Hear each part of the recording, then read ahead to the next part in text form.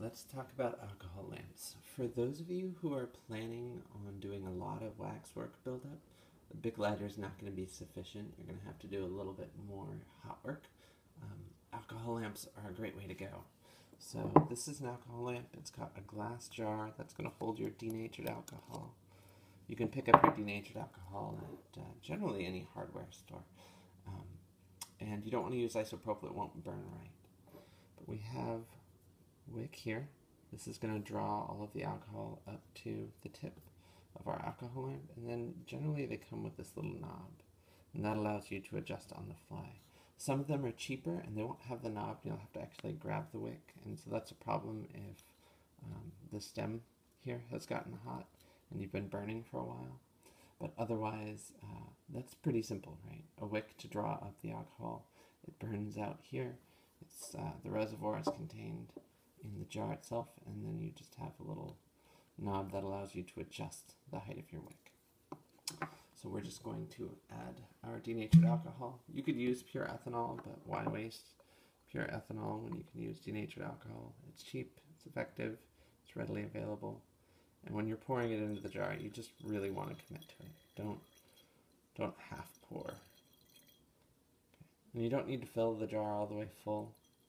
Occasionally what will happen is you'll knock the jar over, and if the alcohol leaks out, it can spill everywhere and create a small surface flame on whatever you're working on. So just imagine the whole table is on fire. And that pats out really easily, but you don't want that to happen. So you don't just screw this on and call it done. What I generally do is I try to soak the wick. Okay? Because the wick is drawing up the alcohol through capillary action. So I'll do two things, right? I'll soak the tail of the wick, and then I'll pull it most of the way through. And I like to keep a long wick in here. And then I'll invert it, and I'll swirl it around so that the tip of the wick also has alcohol soaking it. And then from there, you're ready to go, right? You've got this thing fully soaked. It's ready to burst into flames. Just remember that if you have shiny spots on your hand, that's alcohol, which means you are temporarily flammable. And the other thing is, if you feel your hands are cold, right? If your hands feel cold on any of the regions, that is the alcohol opening up your pores and soaking in. So you can get a pretty bad burn if that happens.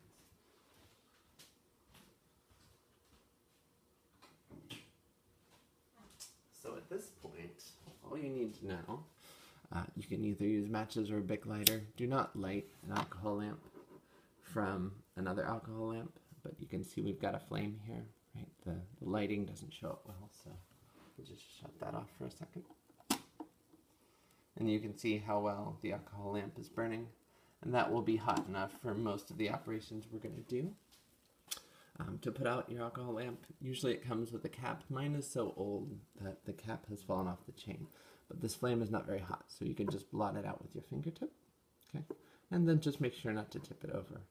One thing to note is that when you have an alcohol lamp, sometimes when you're working, you don't want to work directly above the flame, and so these little bevels are actually intentional so that you can rest your alcohol lamp at an angle so your wax isn't dripping directly into your flames, but in fact below onto your work surface. The only distinction is this is not as stable as when it's in the upright position, but it's designed with these facets for that very purpose in mind, okay? So still burns stably. You've got the 45-degree conformation, and then you've got the 90 degree.